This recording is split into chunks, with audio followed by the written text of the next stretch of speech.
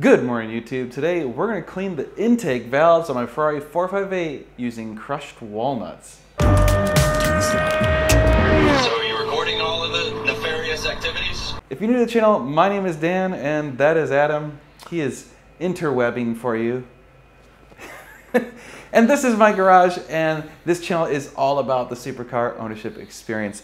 And like I said, today we're going to clean my intake valves because, well, this car has over 43,000 miles on it, which isn't much in the scheme of things, but because it's a direct injected engine, unfortunately that means that no fuel gets sprayed onto the intake valves, and so the intake valves do tend to get some gunk and carbon buildup after a while. So we have the intake manifold off on this Ferrari because, well, we were doing some other jobs, and so it made a great opportunity to clean the intake valves, and so we're going to do it using crushed walnuts. So we're going to show you that whole process.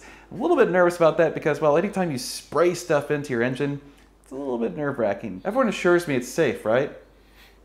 Okay, well, I hope everyone's not lying to me. I mean, it could be just one big joke and I'm just going to blow up my engine, but we'll find out. But in the meantime, you guys can support the channel by going to normalguysupercar.com. So we really do appreciate when you guys do that. There we sell parts and services for supercars, and actually we sell stuff that's not even for supercars, including boats. So go check it out. Use the code NGS10. It takes off 10%.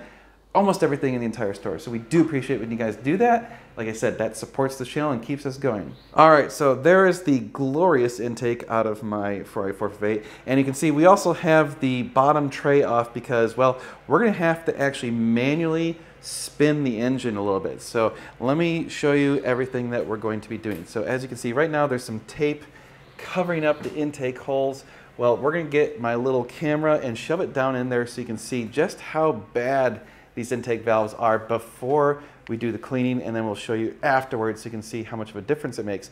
The good news is when we had the valve covers off on the right bank, we kind of noted where the camshaft positions were. So cylinders, what is it? It's 1, 2, 3, 4, 5, 6, 7, 8, I think. So cylinders 2, 3, and 4 are ready to go because the intake valves are closed. The camshafts were not pointing towards the valves.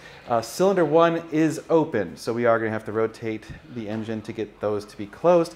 Unfortunately, I forgot to check the valve positions on that side, so I don't know where they are. We're going to have to stick the camera into each of the intake ports and take a look before we spin the engine and see if they're open or closed. My assumption is that we probably have one intake valve open just because of the basic timing on a flat plane crank, the way the math works out. So that should be about what we're expecting. But anyway, let me show you the inside of these valves and then we'll get started blasting them. Okay, so here you can see this is cylinder number 4. You can see that there is a lot of carbon. There's even apparently a dead bug flew into my intake. We'll have to get him out of there. But yeah, so you can see there is carbon deposits all over this guy. Pretty gross. Let's see if we can't see. Whoop, hold on, get the other side. Oh yeah, there it is. Hold on, pull out a little bit. That's what she said. And you can see, yeah, there's a lot of carbon deposits on this one. Whoop, whoop, it's a little tricky doing this thing. But yeah, there's carbon deposits on this guy as well. So, yeah, that's pretty gross. Okay, so this is my little walnut blaster kit. Some Chinese thing, you know, it's even got Chinese characters on it. Some cheapo thing I got off Amazon. It was like 250 bucks, not too expensive in the scheme of things. So basically, it's just a shop vac that allows you to blow pressurized air in it. So let me show you what's going on. So we pop off this lid and remove the air filter. And basically you throw all of your media down here. And then when we turn it on, we turn on the vacuum, and then we also connect pressurized air to it. And here is my little pressurized wand. So this is actually going to route through this hose hole right here.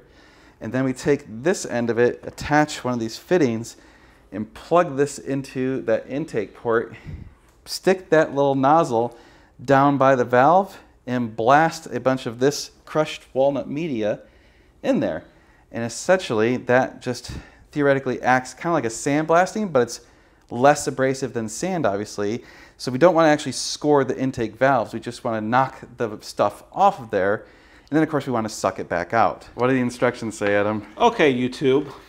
In the owner's manual that came with this, it says Generally, vehicles need to be cleaned of engine carbon when running for 2 years or driving 4W kilometers. So if you drive 4 kilometers, you need to decarbon your engine. 4W? 4W kilometers. Now, at the back of this thing, it also says, this manual has been carefully proofread.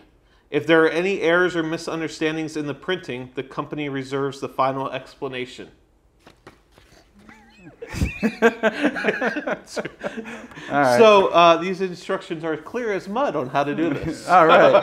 I'm very happy to see that they good customer support there. So yeah, we're gonna kill this. Yep. All right, YouTube. We've got media dumped into the bottom of this thing. We've got our little hose thing, so we'll get it set up and start blasting. If there is a problem during use, please contact us. Please report your name, address, phone number, product model and name, and describe the problem in detail. We will service you as soon as possible. Ooh. I like being serviced. I know. I like where this is going. Yeah.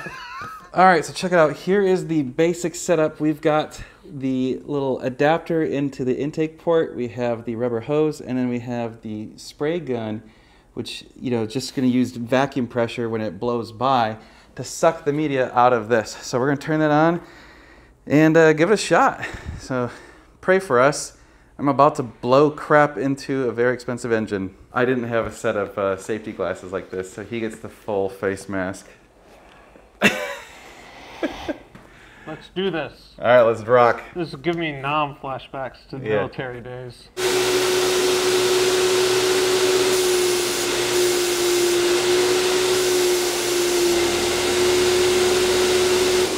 Can we take a look? Whoa. I can see shiny. Definitely some still in there. It does look way better though. Yeah, look at that. There's no black. It's actually metal.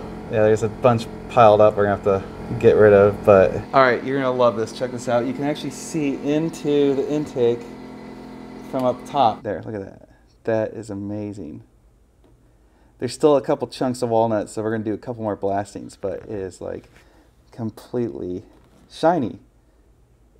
That's ridiculous. Okay, YouTube, it is looking really, really good in there. I took some pictures with my phone, and it's kind of hard again to see with the camera because, well, the camera kind of, but you can see. We're going to move on to the next cylinder, and I'll get you a picture of before and after. But so far, I am extraordinarily happy with this. I am shocked at how good it works. All right, we got cylinders 2, 3, and 4 done over here. So we're going to go take a look in these to see which ones we can actually get to without rotating the engine, because we, again, didn't look at the camshaft profile before putting on the valve cover. That was dumb. But should be pretty apparent which ones are open, which ones are closed. Just a couple tricks I'm learning. So you definitely kind of, move this thing up and down. Make sure you've got a lot of pressure. It definitely seems to clean better when it's got good pressure. And then afterwards, I'm actually able to take the nozzle attachment off and shove that right up in there almost to the valve to suck out any remnants. I mean, the good news is it's crushed walnut, right? So if there's a tiny bit left in there, it's not gonna hurt anything because that stuff's gonna just burn up in the cylinder.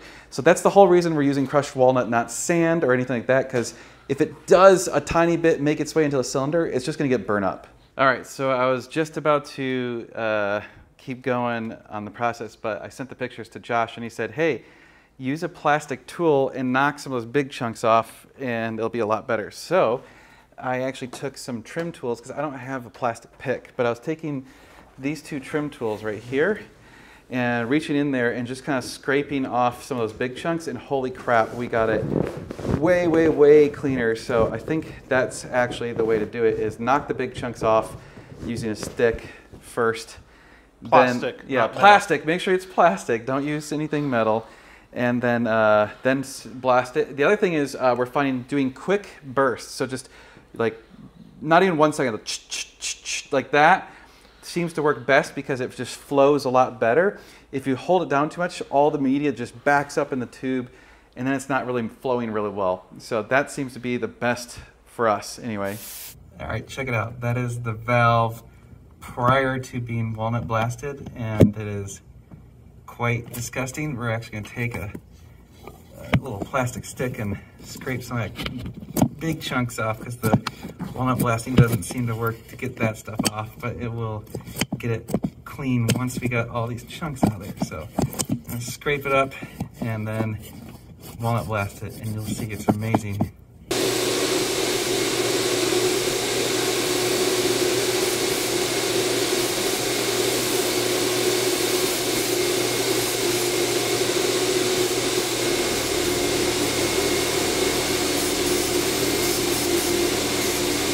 Really want to make sure you move it around because there's gunk everywhere. So high, low, right on the valve, up in the intake port, all over the place. And then just kind of reach in there and vacuum out as much as you can. And now it should be good to go.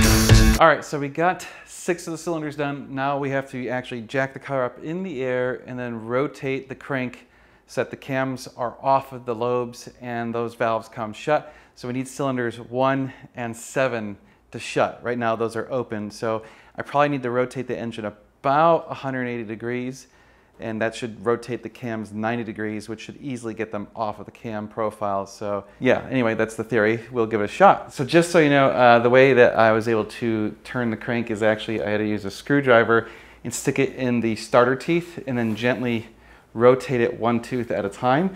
There is no way you can get a wrench onto the bolt that's on the harmonic balancer. It's impossible. So that's, I think, your best bet. Just take your time, do one tooth at a time. Well, there you have it. We are all done, got all 8 cylinders. That was not nearly as bad or as scary as I thought. It does take a while just because each time you clean a cylinder, it takes a couple minutes and then you gotta recheck it. So have a cell phone, a mirror, flashlight, all that sort of stuff handy. You're definitely gonna need some plastic scrapers. That was definitely key. So scraping off the big chunks definitely was the right way to do it. You scrape off the big chunks, then blast it. And then I kind of would go in again, scrape it again, and then blast it again. And that seemed to do it just about right. So you definitely need to do probably 2 or even 3 goes with the walnut stuff to get it to just come out. After all that, the valves look incredible. I can't wait to start it up and see if we actually picked up any horsepower. Bet we did.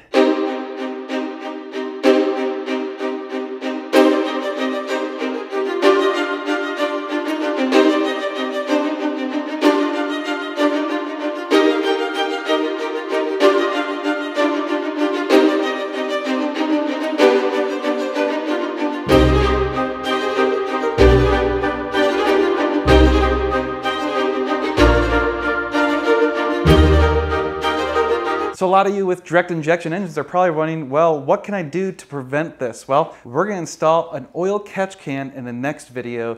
So we're actually going to install 2 of them, 1 for each side, because there's 2 PCVs on this car. So we're going to do that in the next video. You're going to want to stay tuned for that. But that pretty much does it for this video. So you can see it's not that big of a deal. The problem is, of course, you have to remove the intake to get to it. Removing the intake on this car did suck. That was not fun. So I would say if you do have one of these 458s and you start approaching the 30,000, 40,000 mile mark, it might be worth doing. I don't know, it remains to be seen how much power we pick up. I think if you're gonna do that, you might as well send the valve covers out to get painted, because by then they're probably pretty flaky. So that's kind of the good news, is you can kind of hit all of the things with one go, and then of course repaint your intakes too, because that Ferrari crinkle coat paint just falls apart. And then just get it powder coated. Once you get it powder coated, it should be good for pretty much forever. Overall, this is a big job. It is a pain in the ass. You're gonna want to stay tuned for the next video when we install those oil catch cans. But you guys are amazing. Thank you so much for subscribing and liking this video. We do appreciate that. And of course, go check out normalguysupercar.com. We love it when you guys buy stuff from our store because that does support this channel. So thank you so much. Don't forget to use the code NGS10. It'll take off 10%. But you guys are amazing. Thank you so much for watching. We're going to have a lot more car stuff coming for you. So you're going to want to stay tuned. It will be sweet. It's going to be sweet.